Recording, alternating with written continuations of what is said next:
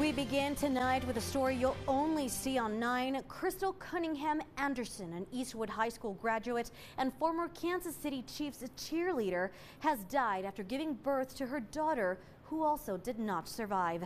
Good evening, everyone, and thank you so much for tuning in to KTSM 9 News at 6. At 10, I should say, I'm Monica Cortez.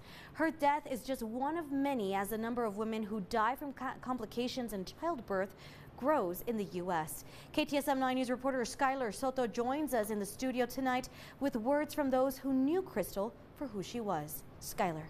Monica, today friends and family are mourning the loss of the El Paso native after the announcement made about Crystal through the Kansas City Chiefs social media.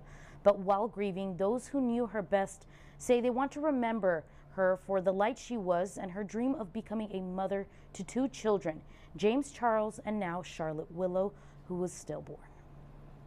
She always wanted to be a mother. At 21 weeks pregnant, Crystal Cunningham Anderson unexpectedly died after giving birth to her stillborn daughter on March 20th. A fever led to an infection which claimed her life. And according to Dr. Surishi Reddy, an OBGYN with Texas Tech University Health Science Center, Crystal is not alone. Women are extremely strong and indestructible, which is a fantastic thing.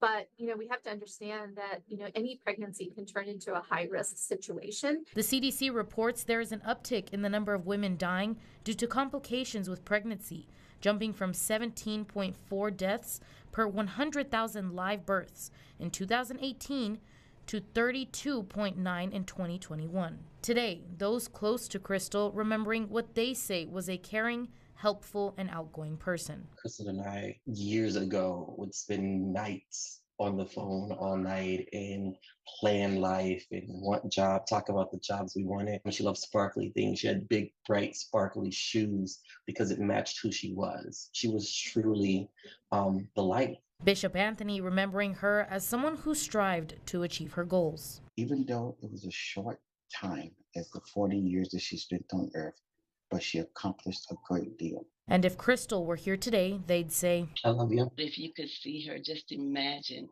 how beautiful a real crystal with a C is, an expensive crystal, and like a diamond in the sky. So every time we think of her, I think of a bright star. Her legacy will forever live. It will never die.